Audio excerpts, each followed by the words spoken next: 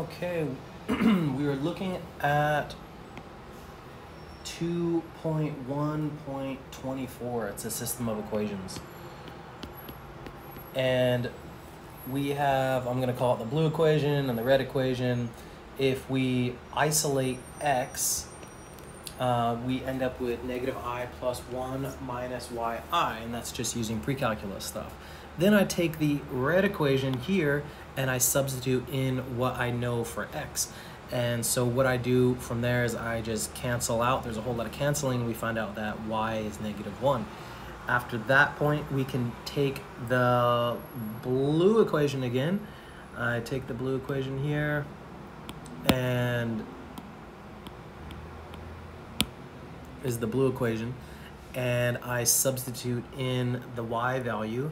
So I take that, put it in there, and then we do the pre-calculus thing and we find out that x is 1. So y is negative 1 and x is positive 1.